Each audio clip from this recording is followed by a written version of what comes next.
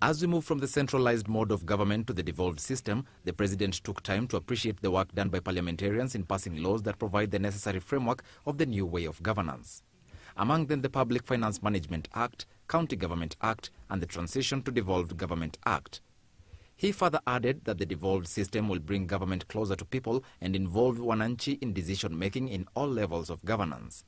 He thanked the Prime Minister for his determination to see that the government held together, the Speaker for his non-partisan decisions, among others. I thank the Right Honourable Prime Minister, Raila Odinga, for his dedication and commitment. Despite the challenges we faced in the last 5 years, we were able to stay focused on the goal of transforming the social, economic and political spheres of Kenya. I commend the Vice President, Kalonzo Musyoka, for his stewardship as leader of government business. I also thank the two Deputy Prime Ministers, Uhuru Kenyatta and Musalia Mudavadi, and all members of Parliament for their hard work. Moreover, I commend this House for supporting the work of the Grand Coalition government through passing most legislation presented by the executive. According to Article 132(2) of the Constitution, the President can address a special sitting of Parliament once every year and may also address the National Assembly at any other time. He has addressed the nation during the official opening of House sessions in line with the Constitution. The President has been known to have a unique, fresh sense of humor, and as such, that could not be missed in today's speech. For the first time in nearly 50 years, I will not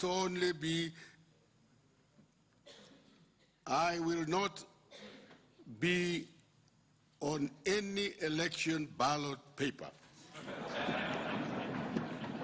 Then came the accolades.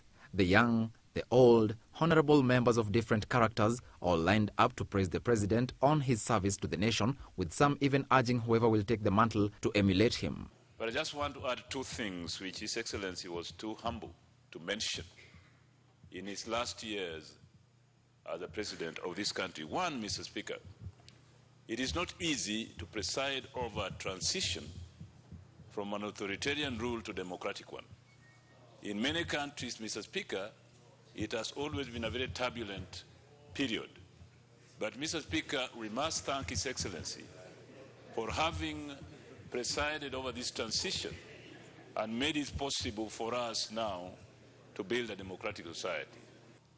And although I have never had occasion to vote for His Excellency,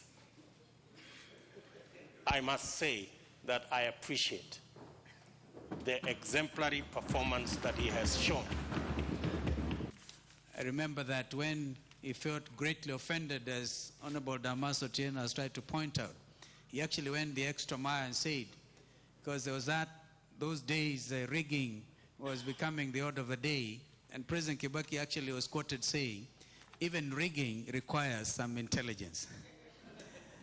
I recall, Your Excellency, as leader of the opposition, one time we all came to this house, and the chanting was, no reform, no budget. Now see how far you have brought this country, because you're on to solid reform because of our new constitution, and the future holds bright. Your Excellency, in Africa, leaders leave office when they are least popular. If today an opinion poll, a genuine opinion poll was carried out, I think Your Excellency will be scoring over 90%. Those who were in this house when the President was an active member of the House in the debates, that most of the time you'd find that when the President was speaking, the House would be in total silence. Because I remember me as a new member in this House, And I hope that is not in that book, because it did not put me in very good light. And I stood up on a point of order. And the president stood up and said, the honorable member who has stood on a point of order was obviously not listening to what we are saying. And if he was listening, he probably would not have understood what we are talking about. So I was completely flawed. And indeed, when I stood on that point of order, it was not to contribute in the debate, it was for purposes of mischief.